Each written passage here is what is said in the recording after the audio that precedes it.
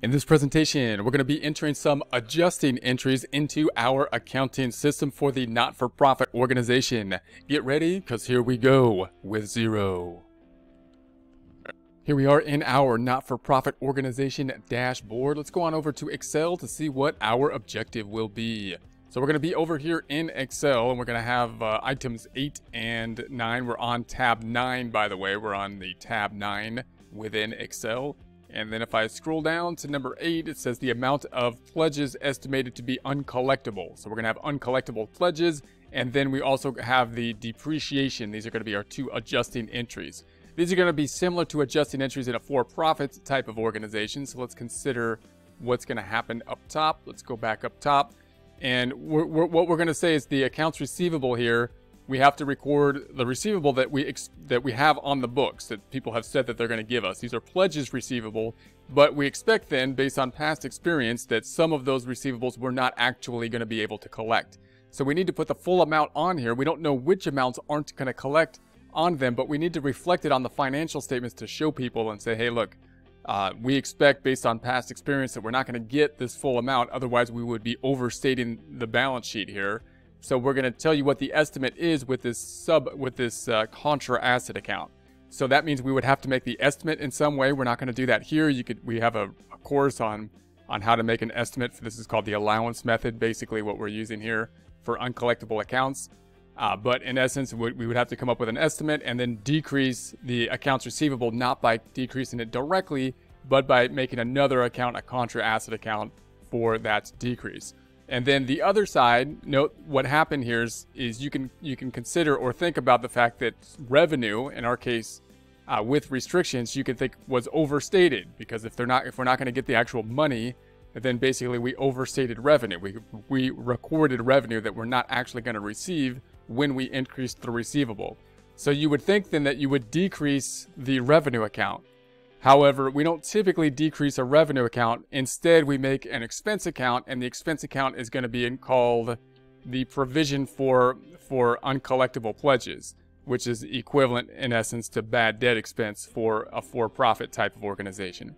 So that's going to be the transaction. We're going to be decreasing the accounts receivable by making a contra asset account of the $21,000. The other side is going to go into an expense account for the $21,600.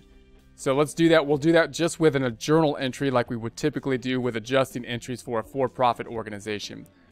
Within Xero then, we're going to look to enter our journal entries. So we're going to go to the accounting drop-down and we're going to go into the reports. Now we're not going to actually open a report here. We're looking for where to enter the debits and credits, where to enter a journal entry type transaction. It's going to be down here under the accounting. We're going to be opening up the general journal. So again, I know it looks like we're opening up a report here, but we're actually looking for the data input screen where we're going to enter the journal entries. Okay, so there we have this add new journal. That's what we want. We want to add the new journal. So this is going to be our debits and credits, our journal entry. We're going to enter this transaction as of the end of the month. That's going to be the typical kind of thing for an adjusting type journal entry. I would typically put here that this is going to be ADJ or something like that to indicate that it's an adjusting entry. So I'll say adjusting entry. You might want some more detail there for it on the type of adjusting entry, but that would be the minimum for it. And then if you have some separation between the adjusting department and the accounting department, that can be useful information. So then I'm going to go to, this is going to be January 31st. Adjusting entries are typically going to be as of the cutoff date. Note that the description gets pulled down through the narration to every line on the journal entry. So that's great.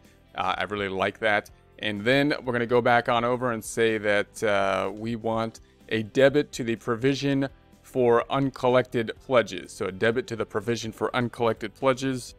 That's going to be this item down here. I'm going to copy it. Very unlikely that we actually have that account set up, right? I don't think we're going to have that one in Xero yet. So if we go back on over to Xero, we're going to add that. I'm going to select the drop down to see which accounts we have. And so what do we want to put that one? If I scroll down here, we've been adding in the expense. This is going to be an expense type of account. Probably should be more at the bottom. So let's make it like 7060. And then I'm going to add a new account. So we're going to say add a new account. And I'm going to keep the code is going to be 7060.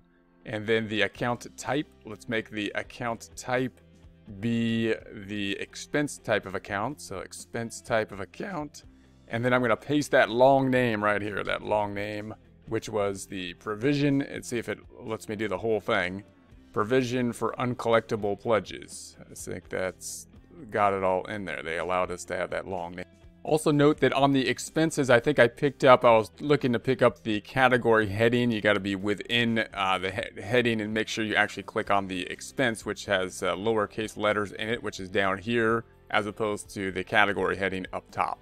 So that's going to be it. We're going to have the expenses 7060 provision for uncollectible. So then we're going to say save, and that should pull that information over. I'm going to call it tax exempt here, so it wanted a tax exempt. I'm going to say 0 on the tax exempt. Then I'm going to tab through this, and then we have the categorization. Now this is going to be, I'm not going to categorize it at this point. We're going to go through the categorizations in a future presentation. We'll do that basically all at one time for the expense accounts. And then I'm going to go back on over. We're going to pick the 216, so we want the amount of the 216. So 21600. And then tab, and then the other side's going to be going to, if I select the drop or back to Excel, the allowance account. So the allowance account, scrolling back up, is going to be here.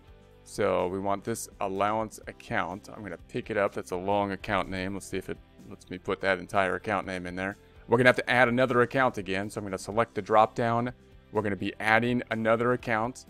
So I'm going to say that this is going to be the account type. It's going to be a current asset account. It's not going to be an accounts receivable account, but a current asset type of account. And then we're going to say that the code is going to be going to, let's make it 1240. So this is going to be up in the assets section for 1240. Then I'm going to put the name here. So we're going to say the name. I'm going to paste that name in that we had. So allowance, so the allowance account, and then it looks good here. Everything looks good. I'm going to go ahead and then say save. So there we have that. And once again, I'm not going to be categorizing this one. This one's a balance sheet account, so we don't really need the categorization. What's this going to do?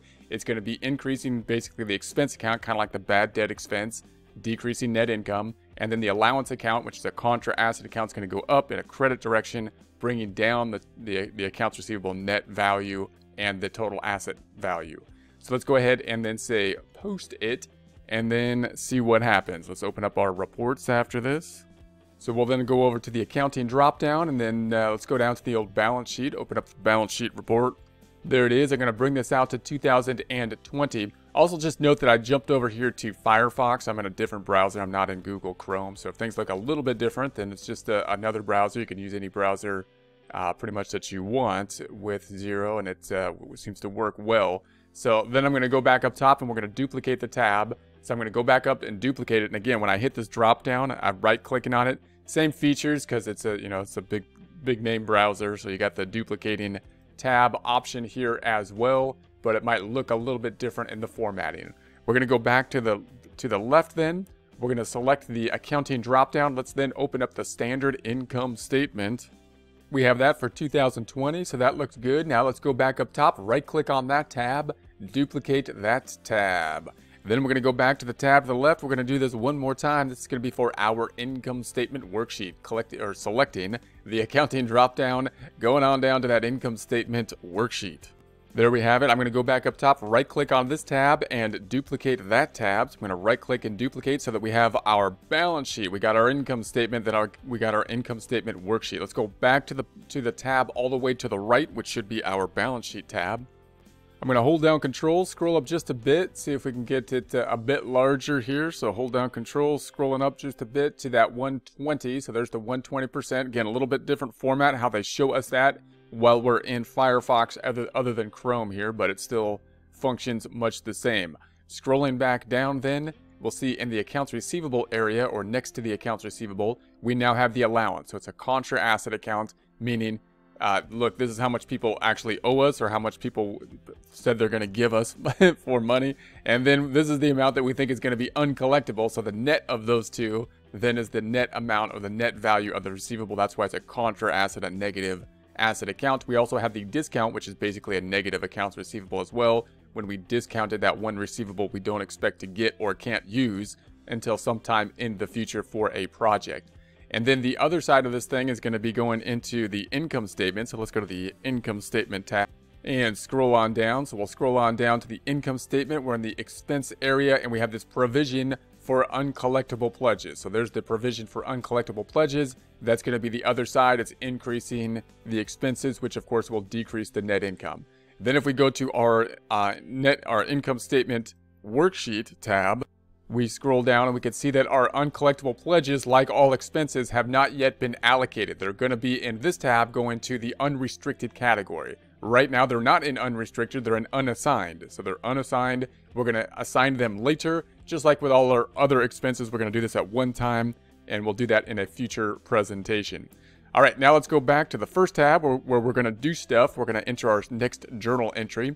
So I'm going to go back to Excel to consider our next journal entry. So we're going to scroll on down and I'm going to ungreen this one. So let's ungreen this one by selecting it, right-clicking on it, and then ungreening it by making it hit this little bucket.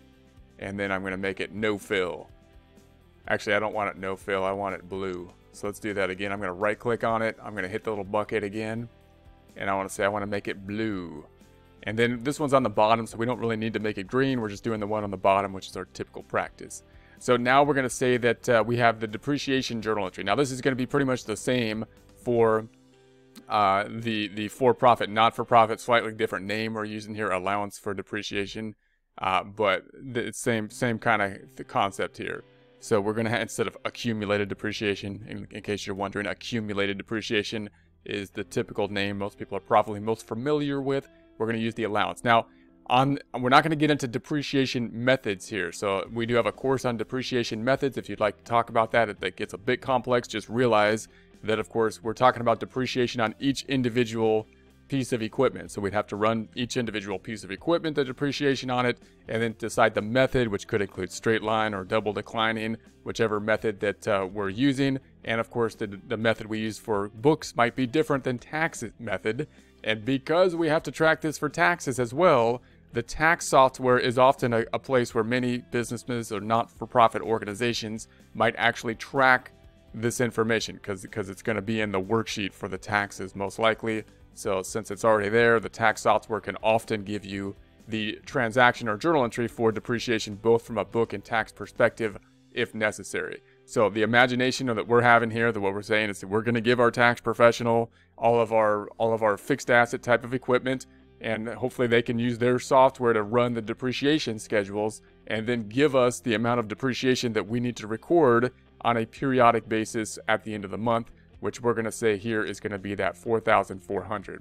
So the concept then being is that we put this on the books, the actual equipment on the books as an asset, as opposed to expensing it at the point of purchase.